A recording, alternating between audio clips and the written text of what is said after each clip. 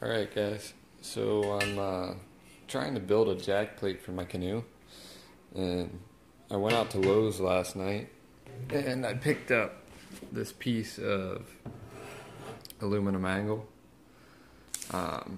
It's 1/8 of an inch by 1.5 inches by 3 feet long, and I'm going to cut it into 9-inch sections.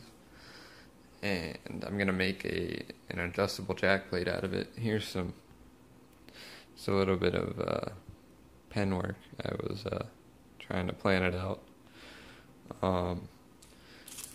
and in total, I don't know if you can see that.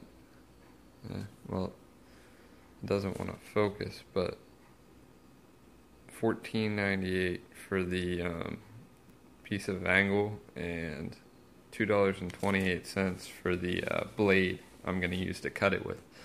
So I'm trying to stay under $20 to build this thing.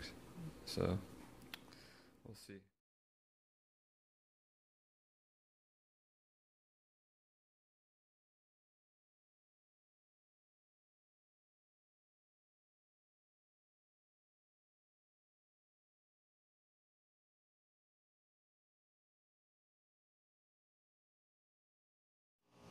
Alright guys, I'm building this jack plate right now. This is what I've got so far. It's hard to see. I marked off, I drilled some holes in there, marked them each 1 inch apart, and this is the actual mount for the motor. Hey Benny. And then these are the actual pieces that are going to be going on the back of the canoe. And yeah, the holes are a little bit crooked. I was having trouble drilling through them, but I'll show you how it's going to go.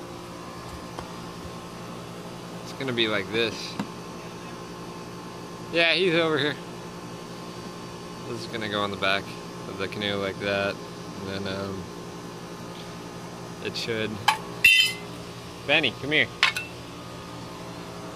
This will be up a couple inches, so it'll probably give me about 5 inches of lift and setback. Alright guys, so I